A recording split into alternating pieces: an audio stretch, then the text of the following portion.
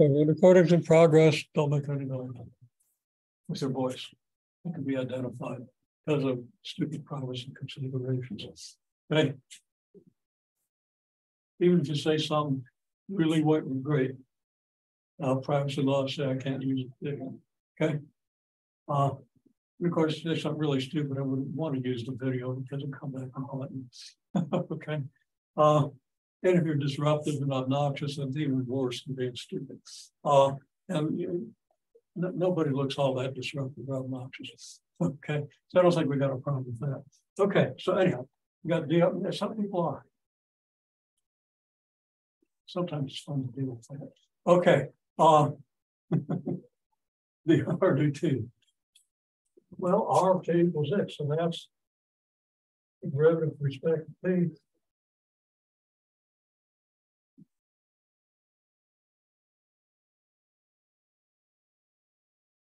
Well, that's right. Your rules for derivatives, they apply, and they apply to i's and j's. I's and j's are just constants, they're vectors. And we'll see what that means in a minute. So that's the derivative with respect to t.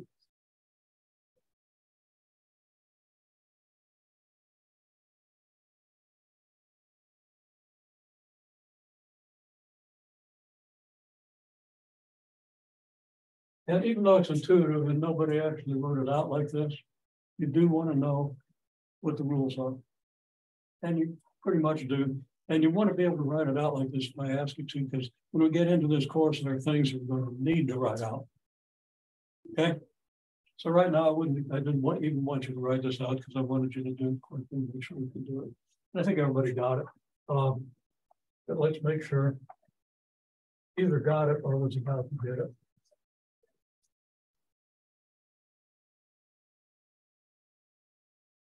So there it is. Okay. Anybody need any more explanation?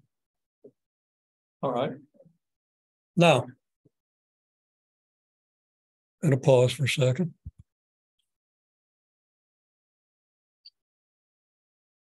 Oh, crap. I didn't record any of that. Saw this thing at the top. I thought I was recording anyhow. If this is the case, then we can write out in detail what dr dt is following the rules for derivatives. The derivative of a sum is a sum of the derivatives. There we go. Okay. And then the derivative, cosine, derivative, sine, everybody's got that. So you get negative sine ti plus cosine tj. What's the I and the j? I is a unit vector in the x direction. J is a unit vector in the y direction. Vector magnitude 1. Okay. So these are the unit vectors. So how do we use unit vectors? Well, take 2i minus 3j. And we can write a couple of I vectors there and have these things now overrode them. There's an I, there's an I. You put them together, you get 2i, as you would expect. And then you got negative j's. So vectors reverse direction when you do the negative. And you got 3 negative j's here, so make negative 3j. So if you do 2i minus 3j, that's like you start here, you do 2i, and then you do minus 3j. Minus 3j doesn't have to start here. It can start here. The vector can start at any point. The vector has only the function of moving things, of taking the initial point and moving it to a terminal point. So if you do a 2i and a negative 3j, you can just put across hypotenuse of this triangle, and there it is. There's the vector 2i minus 3j. So now I've asked that you evaluate the R of t vector from t equals 0 pi over 2 pi and 2 pi.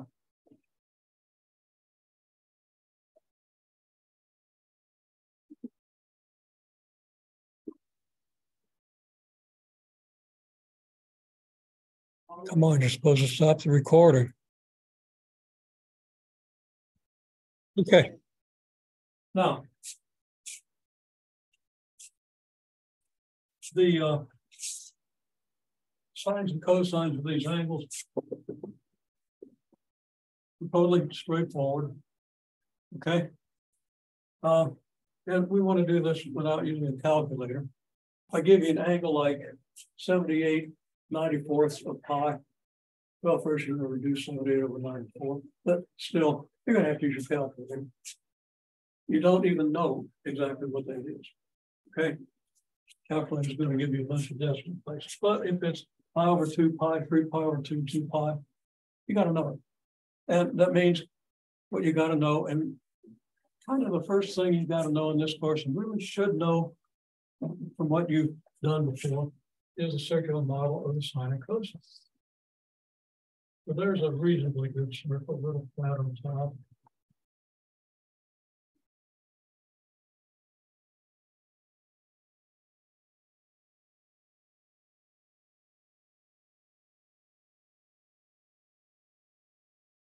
It's the unit circle at a radius of 1, centered at the origin. I didn't write centered at the origin, but that's part of the definition. Yeah, we are recording that. Okay. So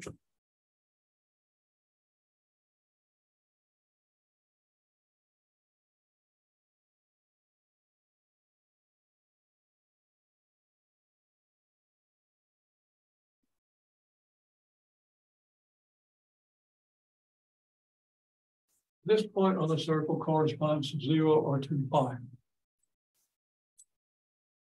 Then this point corresponds to pi over 2. This point to pi. This point to 3 pi over 2. In radians, you all know that you do calculus in radians. Okay. You do calculus in degrees, then you got a chain rule problem every time you turn your head, and everything is really, really messy.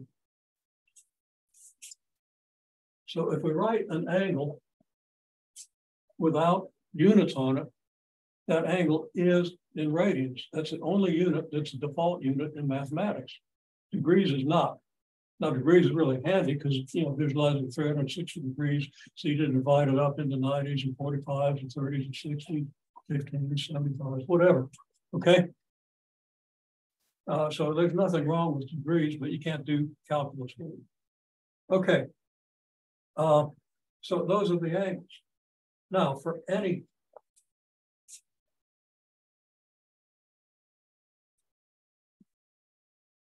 point on the circle,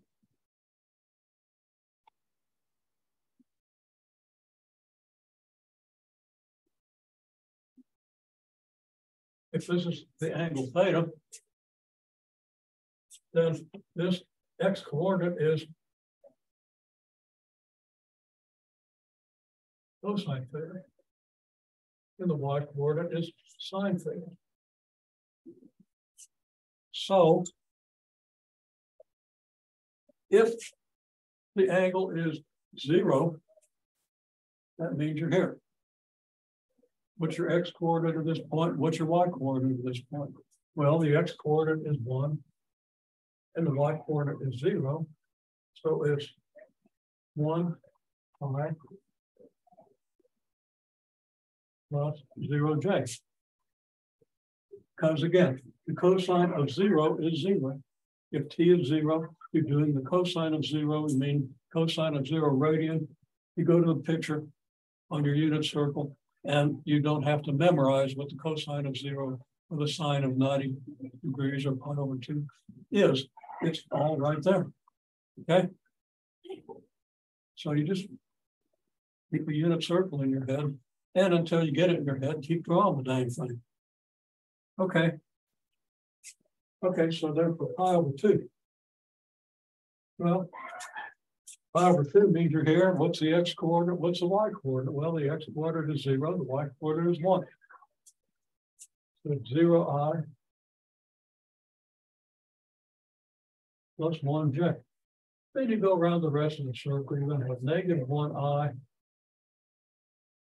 plus 0j and pi, because the x coordinate at this point is negative 1, and the y coordinate at this point is negative 1. So you're going to get in the y coordinates that what x coordinate 0, the y coordinate's negative 1. And then you got again at 2 pi, you got 1i plus 0j. And then you can keep going around the circle and get coterminal angles. Okay.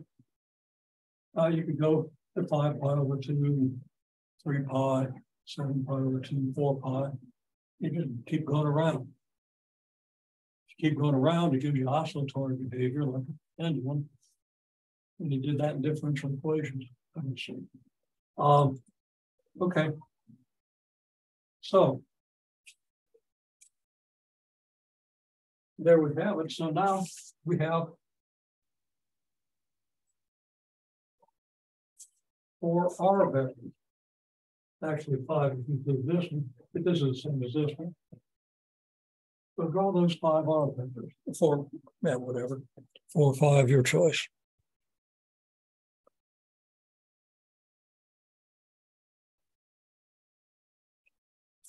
Okay, so remember I said each vector rooted here. I didn't write it down, so you might not remember. And everybody's shown all the vectors. Okay, I got 1 square here, which is a good square. And it's what you get if you add them all. You end up back where you started from, don't you? That's worth knowing. Okay, so what's the bad thing at all? So here's R of 0.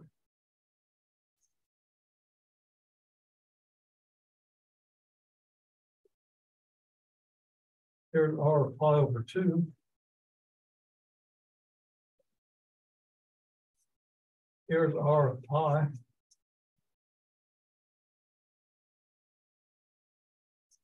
Here's R of 3 pi over 2. I don't have to do this one again. I can just say that this is equal to R of 2 pi. Okay. Now, of course, you get the idea that the R vector, as t increases, is somehow tracing out a path. Okay. That makes sense? So what's the path from here to here going to look like? What's the path from here to here going to look like, and so forth? So show me a path from here to here to here to here.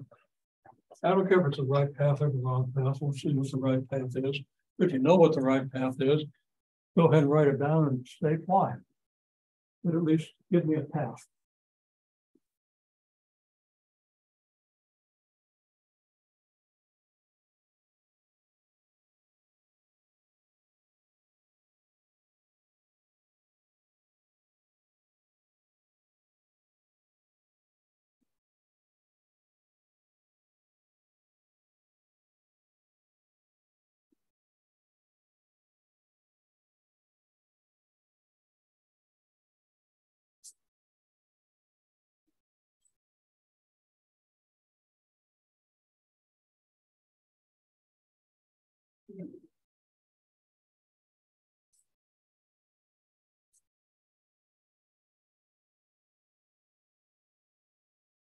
Okay, well, so you find the unit circle to be suggested.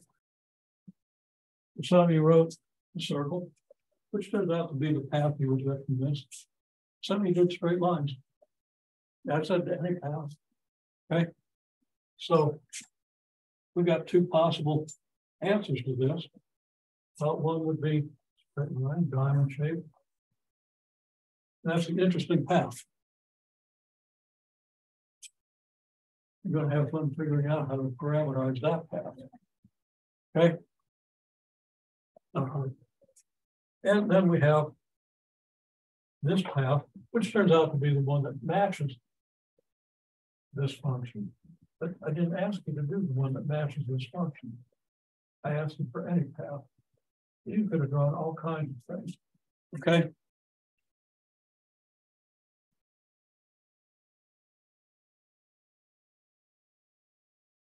Okay, now I'm saying the path is a circle and I can prove it. Most of you drew circles. Can you prove it?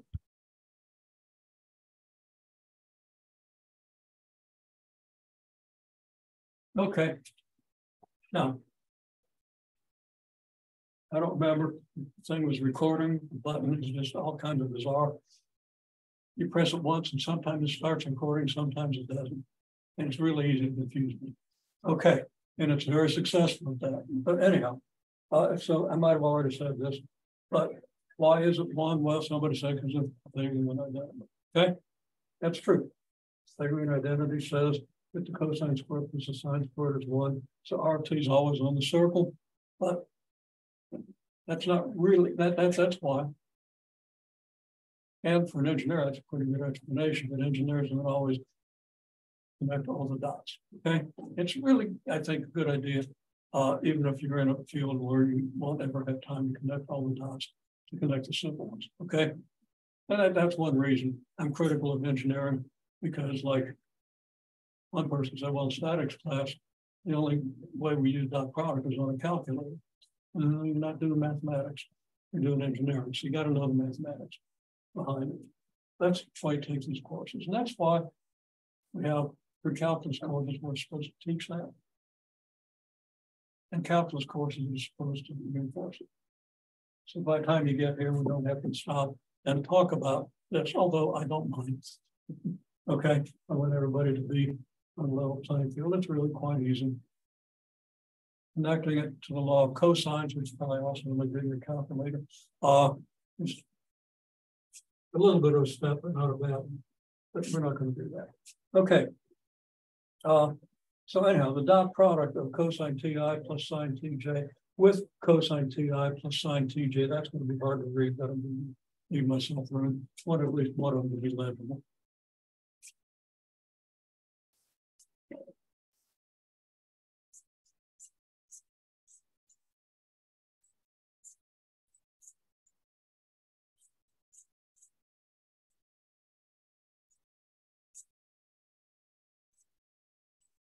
Multiply the I components, multiply the J components. And it's a square root of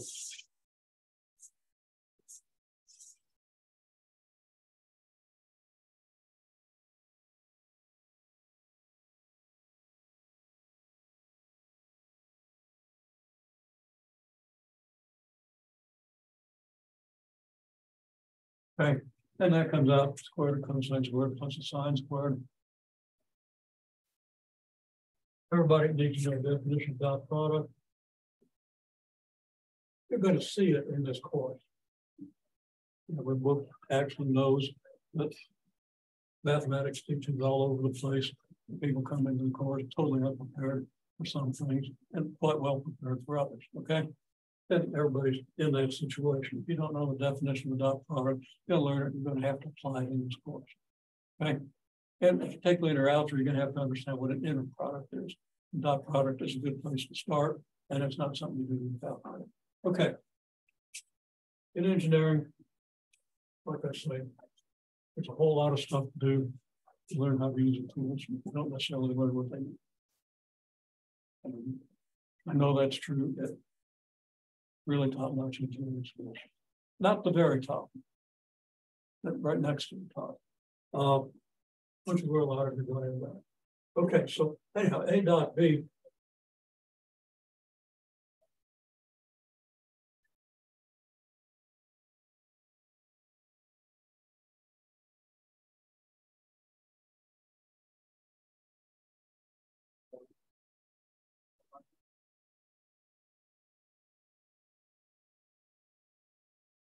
So A dot B is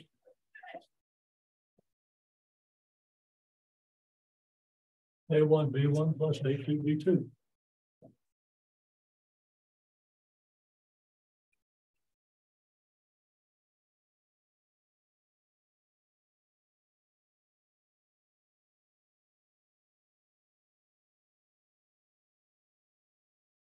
Which is also magnitude of A times magnitude of B times the cosine of the angle between them. Picture that goes with that is if this is A,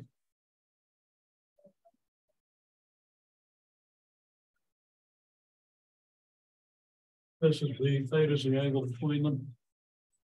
Take the length of A, multiply by the length of B.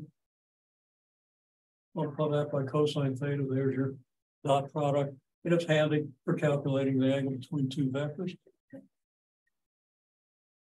even if the vector is in three-dimensional space, even if it's in four-dimensional space, even if it's in n-dimensional space, the dot product is just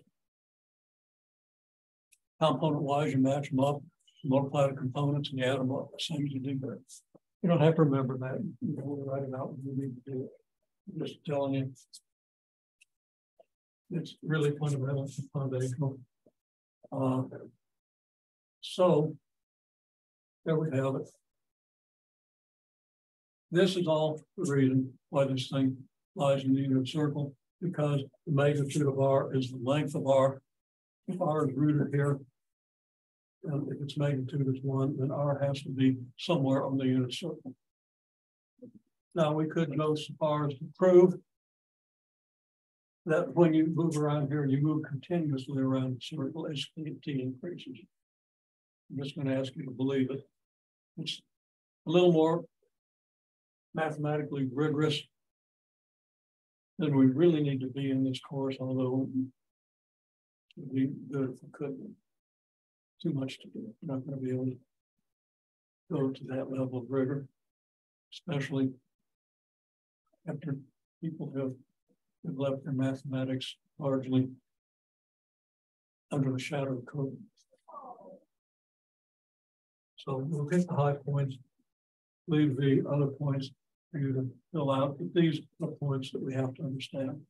Now, we're going to get to it. The book is going to do it. You're going to have problems doing it, but you've seen it. And this should prep you well for when you have to do it. Okay. The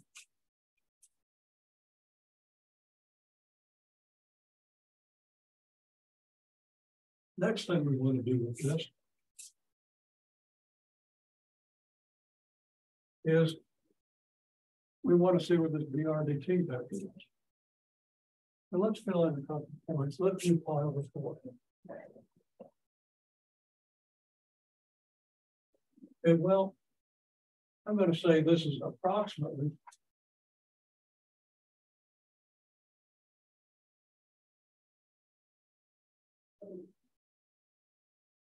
0.7i plus 0.7j. Okay, because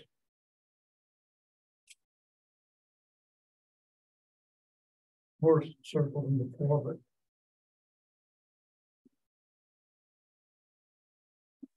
Here's pi over 4. Here's a cosine, here's the sine. By symmetry, these are equal. And the sum of their squares has to be 1. What's two equal numbers?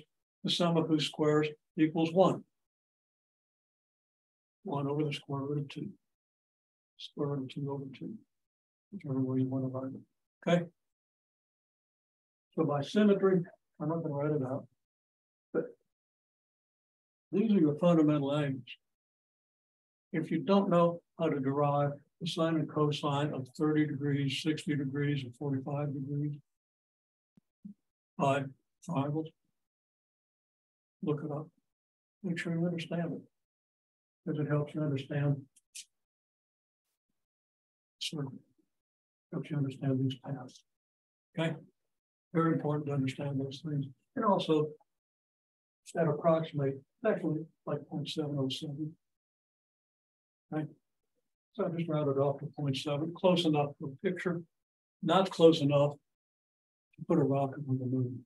You would engineer that. Would that be a good project? Of course, somebody would do that. Okay. Got to use some statics. So you move. That's everything we need to know. That and all the stuff we did with gravitation last semester, and we'll do again in physics with electrostatics. Okay.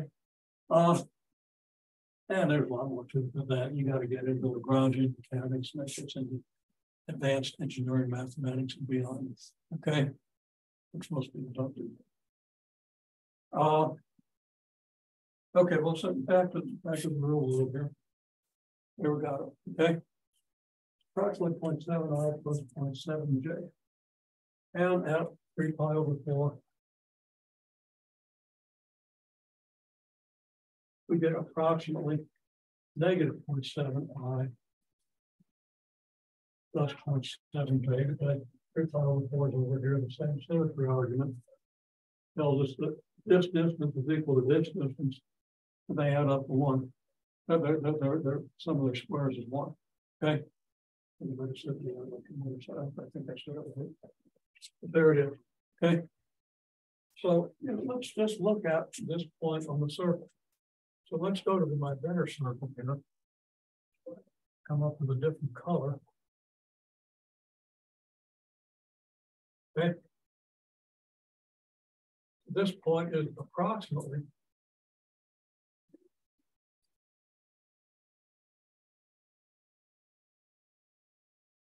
0.7I plus 0.7J. Might be hard to read that, but that's what it says.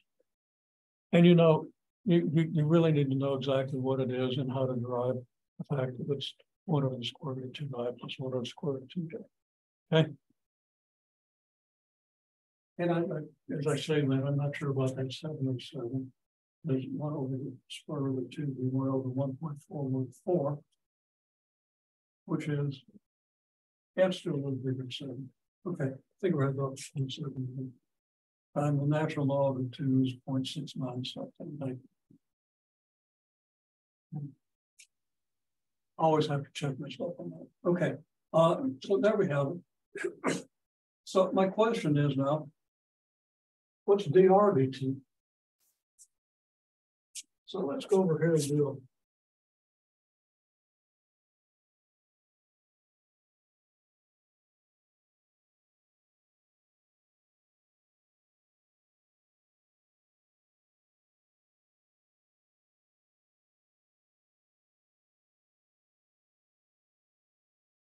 Just from 0 to pi, because the rest is going to be obvious. What are your values of dr dt?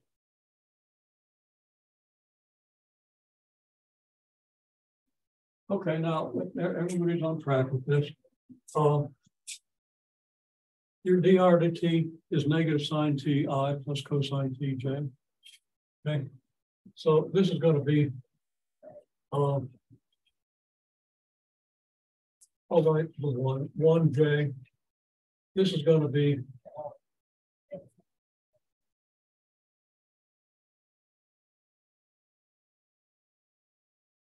negative 0.7I plus 0.7J. This is going to be negative J. This is going to be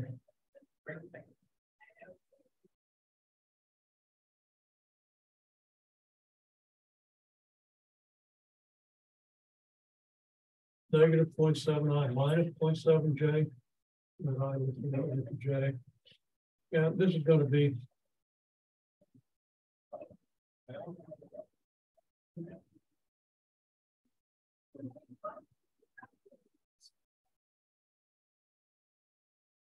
all right, it is negative 1J.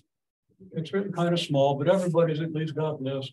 I'm convinced everybody else can finish everybody can finish the table. Okay. And again, you want to know what the sine of pi over 4 is. Here's pi over 4, here's the sine, right?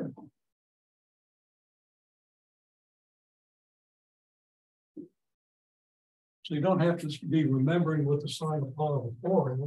You want the sine of pi over 4, you draw this and put pi over 4 here. You project over here.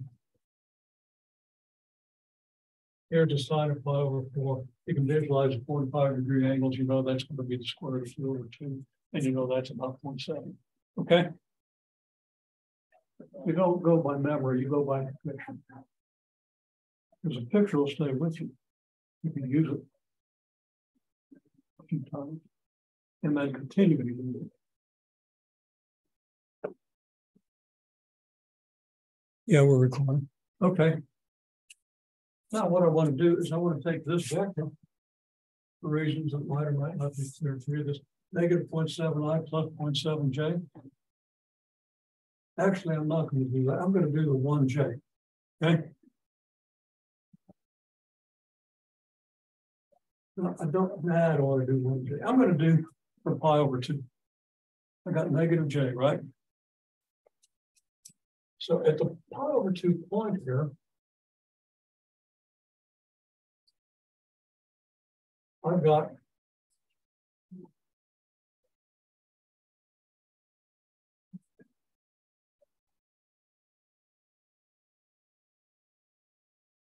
r prime equals -j. That -j, it's a little big. It's got to be the same size as the radius of the circle. So they got it exaggerated it. My arm was in the way. That's my excuse. Okay. Really should have ended right about here. Okay. Take the point of the arrow, move it over a little bit if you're right. Does that make sense? And you might not know why, but I go to the r equals, well, to the r of pi/2. Okay. So now my picture, I have r of pi/2. And to be complete, really, I probably should write that as r prime of pi/2.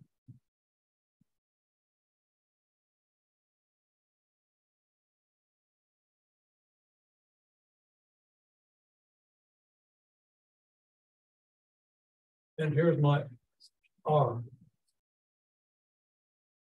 of pi/2.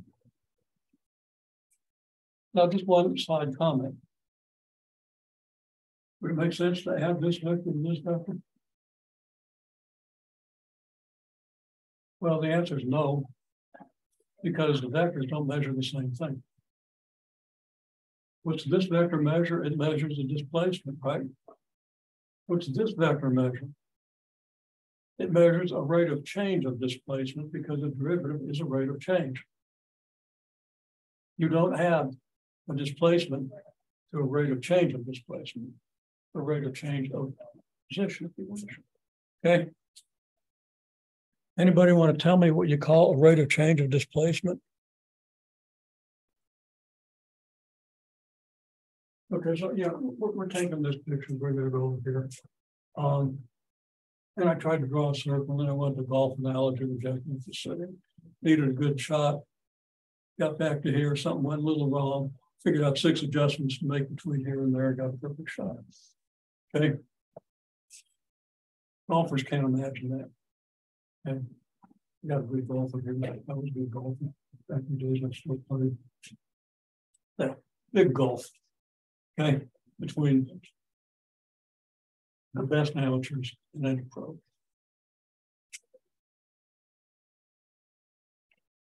There's a big gulf between me and Leonardo da Vinci, because Leonardo da Vinci would have gotten around to here and figured out how not to make that thing lopsided. That's my whole point. Okay. So yeah, it's kind of hard to do. Sometimes I pull it off. I kind of pulled off a good one here. This one didn't work. Anyhow, here we go. Here's our circle. And I'm just taking this picture over here where we have our r of pi/2, which is just plain old j. Okay.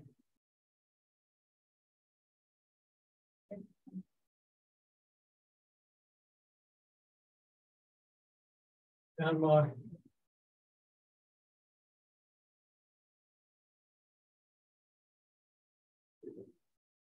that's I, not j. And this is -j, right? And now, as you said before, I don't know that the recording is off, but I didn't think it was, but we'll see. This is a position. This is a rate of change of position. Rate of change of position is a velocity. If t stands for time, no, t doesn't always stand for time. But if we let t stand for time, it's a good way to visualize what's going on here. If t stands for time, then r prime, of course, is a derivative with respect to time, the derivative we've been using. We wouldn't add this vector to this vector, which means I probably ought to use different colors here. But let's look down here. Should have something. Well, let's do this.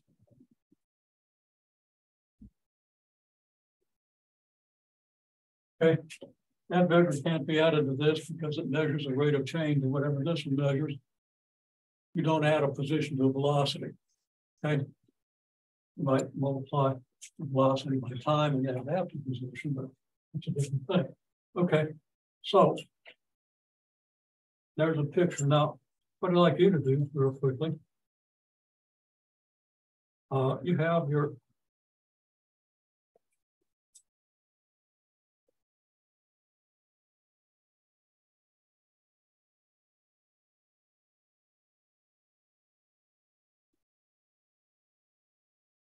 R pi over 4 equals whatever, right?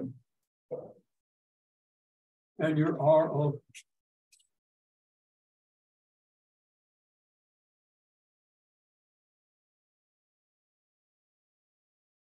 three pi over 4. So at this point, draw your R prime vector for pi over 4. At this point, draw your R prime vector for 3 pi over 4.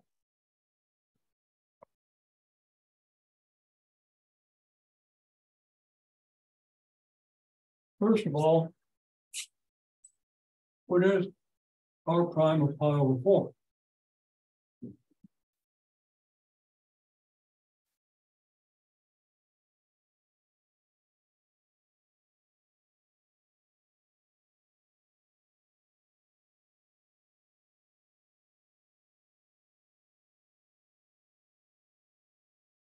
Well, we calculated that over here, right? Approximately.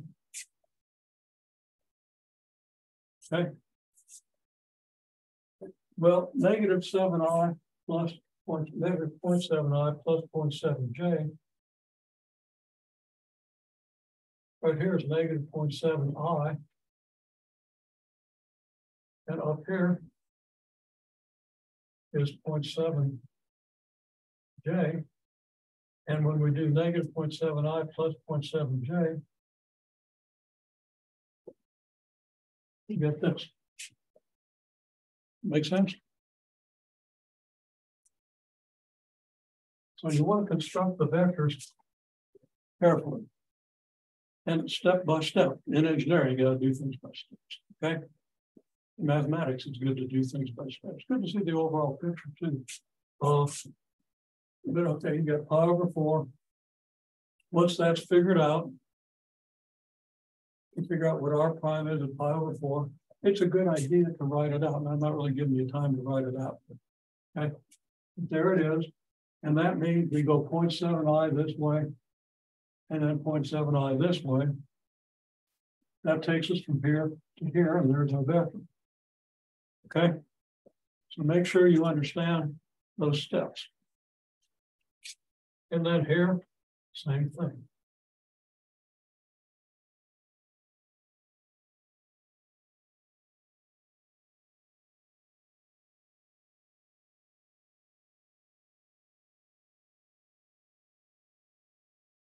You got negative 0.7i minus 0.7j, and that's your R prime.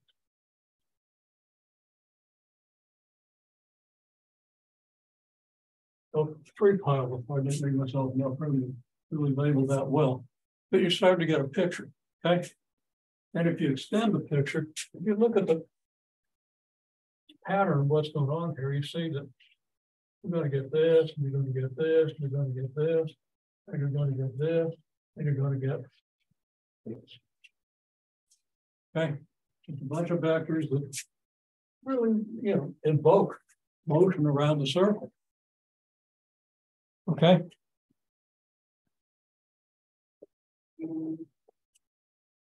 Another thing, if you draw this accurately, we actually did that one fairly accurately, surprisingly.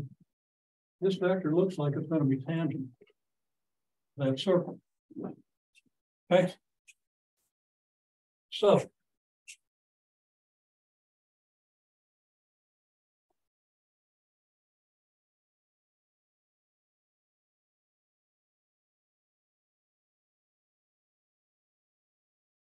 are the R prime vectors tangent to the circle? Well,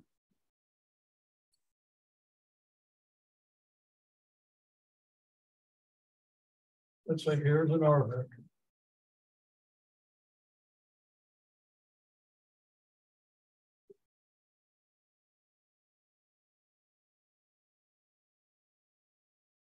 Here's RT, here's R prime.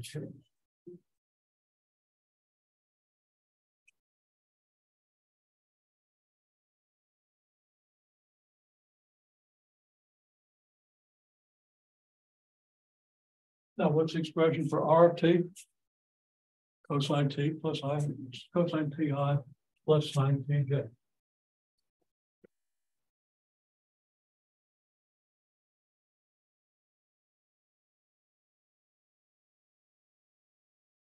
What's a dot product with R prime of t? What's R prime of t?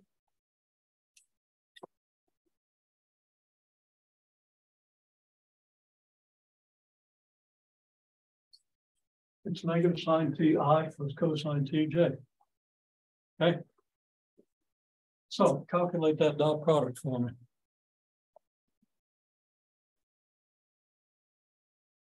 Okay, everybody's good here. Everybody's even got it. We're going to get it. Okay.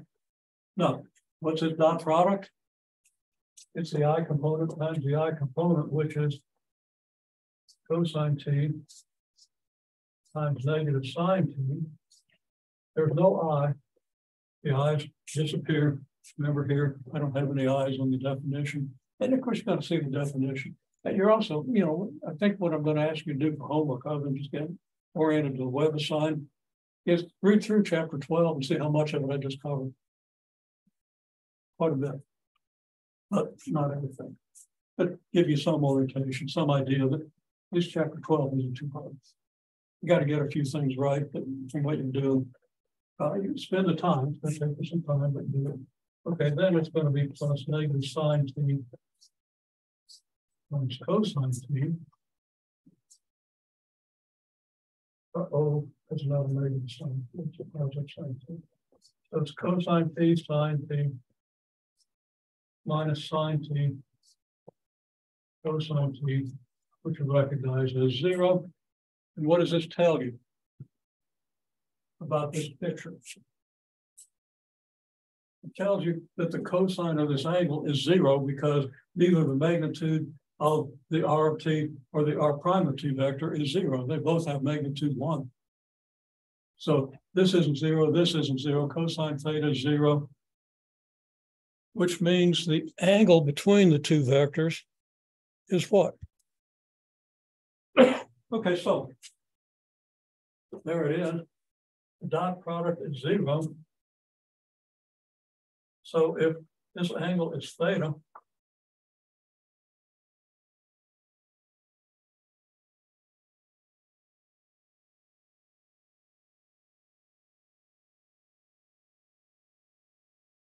so theta is power to 90 degrees, right? Now what? What does it mean that this is at a right angle to this? It means that this is tangent to the circle because that's one of the properties of circles that probably didn't get covered in geometry unless you had it before COVID. Okay? Probably was, but nobody's asked to make anything stick during COVID. So you can forget that, but people usually know that. So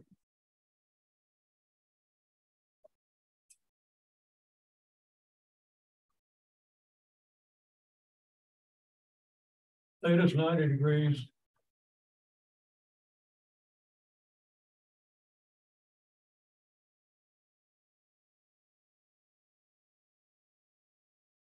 And it follows that R prime is tangent to the path. Okay. I might hold you over just a couple of minutes and we're not going to do too much. There's something you can really do there. Okay, so now let's say that R of t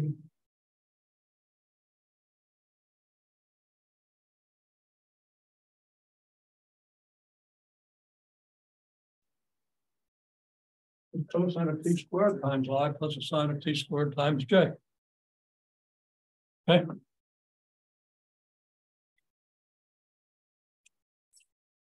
Well then,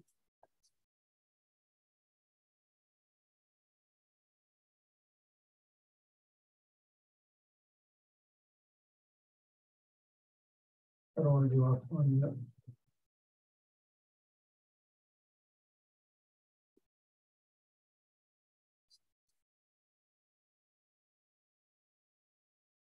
No, I'm not going to take time to look at what you're doing because we're short time. But what are you going to write out for the magnitude of R of t? Think. What's the magnitude of a vector?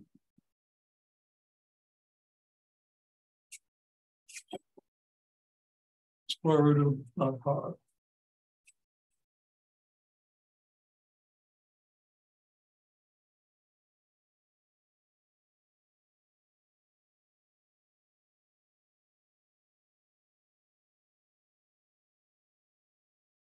Now you got to fill in the details, write out dot product of this and this.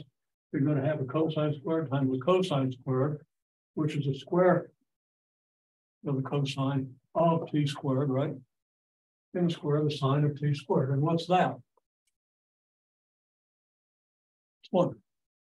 Because it's a cosine squared of something plus a sine squared of the same thing. It's a different thing than what it was over here, but it's still the sum of a cosine squared and a sine squared of the same quantity.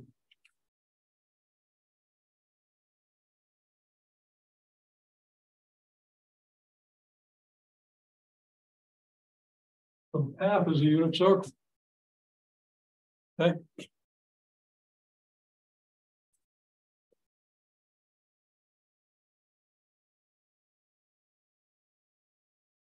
Now what's r prime of t?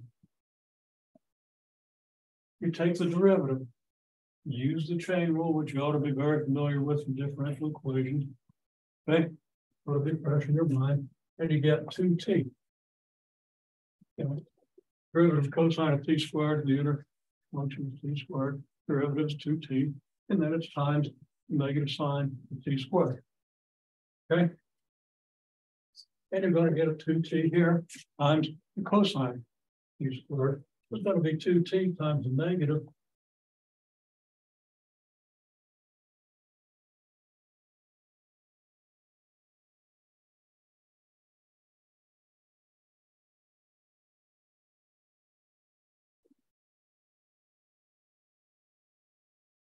Okay, just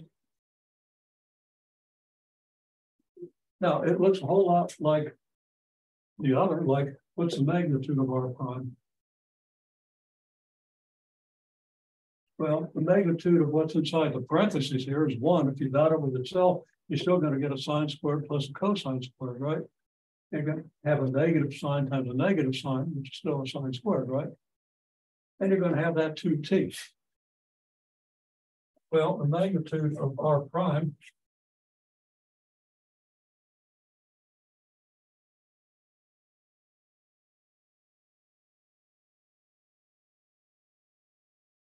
it's just 2t times the magnitude of this. And you can work that out, do the dot product, take the square root. You're going to get a 4t squared under the square. You're going to get a 1, so you're just going to have a 4t squared. Square is going to be 2t. But intuitively, 2t times this. What does this mean for the motion around the circle? Now, first place, magnitude of r prime is 2t. So the more time, the faster it's moving, right? The bigger the r's are going to be. So instead of having a vector this length there, same length all the way around, the vectors are going to get longer and longer as you go, which means you're going faster and faster. Okay. So now,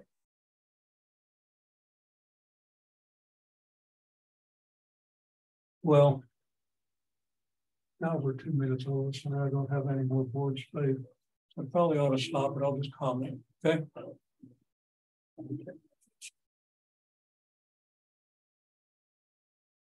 In this case, you're going around the surface. You can take another derivative. You can do an r double prime. Now I'm just going to show you where r double prime is.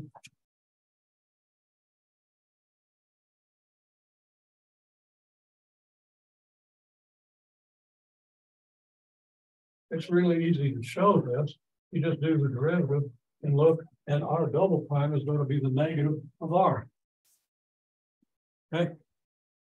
Like you do the derivative of where is it negative sine t I plus cosine tj. Derivative of that's going to be negative cosine, negative sine here, which is the negative of what you started with. Okay. So if what you started with is out here, what you get after 2 derivatives is in here. Now the second derivative of position is acceleration. There's a centrifugal acceleration. You derive v squared over r from this. Okay, physics students will know that. You've done dynamics, you probably know it. You've done dynamics? Yeah, okay. So, yeah, So this is going to work in well with your dynamics. And probably it'll take you a little deeper because dynamics is based on this course. Okay. So what we have then is in order centrifugal acceleration. In the case where you have t squared, where you're going faster and faster, or your centrifugal acceleration is going to get bigger and bigger. It's going to kill you after a while if you run that slow. Okay. And this did you apart. Okay. So don't be on that circle.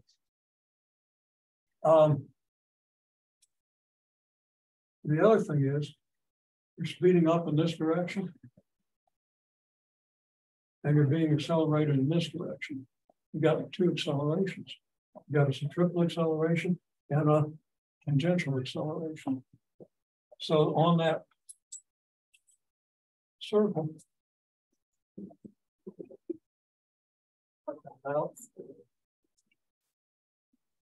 let's go off my reflection. Okay, on that circle, you have acceleration vectors that kind of go like this.